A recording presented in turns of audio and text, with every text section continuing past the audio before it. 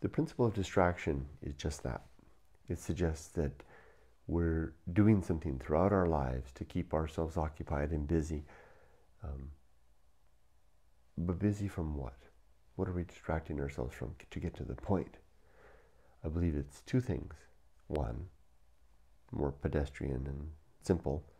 Two, a little more deep and profound maybe. The first one is death. Distracting ourselves from our own death. Keeping ourselves busy with life all the livelong day, which might be argued as a good thing. Making good use of life. Keeping alive while we are alive. Distracting ourselves, nevertheless, from the sober thoughts that come when we think of our own end and the end of those around us. A lot of people find that depressing. And so they would rather focus on life. So maybe that's a positive thing in that capacity. The second thing that we distract ourselves from is what I call the great indifference. The apparent emptiness of the universe of any purpose or mission or reason for life other than to simply live and sustain life and pass our life on to the next generation. Life for its own sake seems to be the reason that we're here. No other deeper or inherent purpose. Intrinsic is the right word. Intrinsic purpose. None that I can find. That's the resultant consequence of going alone, which is the first half of my book. The going alone part. The coming back is the second half. We distract ourselves from that because it's a terrifying thought to imagine our lives as meaningless outside of the fact of life itself. Or is it? Well, it is, I can understand if we just look at it from that vantage point. But the second part of going alone is the coming back part. The coming back from going deep into the wilderness alone and recognizing that God isn't real, that we are alone, that there is no overarching support, or at least none that is apparent, none that makes itself evident. The universe appears to be empty of a guiding force. If that's the case, does that mean that we can't create one of our own? That's the challenge that I offer in the second half of Going Alone, is to come back from the wilderness, come back from the witness of the awful emptiness that seems to pervade all around us, and say to ourselves, the universe may not have a purpose for me other than to live and to pass my genes on to the next generation. But that doesn't mean I can't decide one for myself.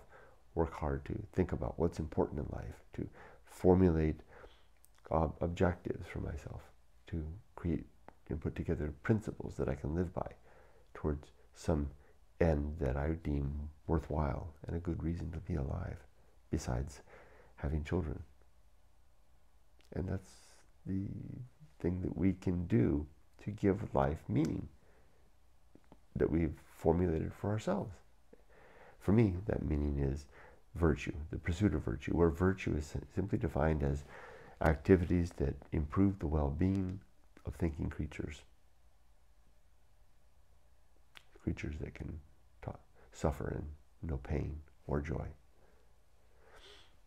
Distraction, then, is what we do to avoid the necessity of taking on that responsibility, onboarding that hard work for ourselves, which is dear and hard work indeed.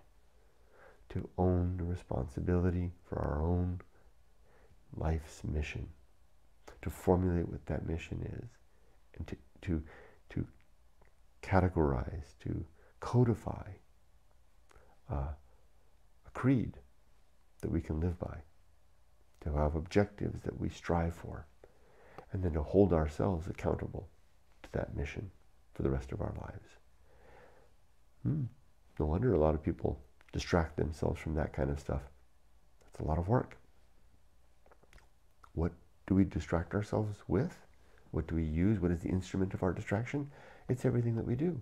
It's our work, it's our play, it's our family, it's our gossip, it's our entertainment, it's our politics, it's our religion, and it's our God. All of these things serve to populate the world with busyness and the affairs of our lives, and the famed purpose that we onboard by way of the institutions that we create and abide and sustain. All of these are the distractions, the very dear distractions of our livelong day. My challenge with the principle of distraction is to suggest that maybe go out, see the universe deep and long and hard for yourself. And if it prove to be inherently without meaning, then maybe instead of distracting ourselves any further, maybe do the effort to create a meaning of your own and live and fulfill and abide that meaning to the end of our days.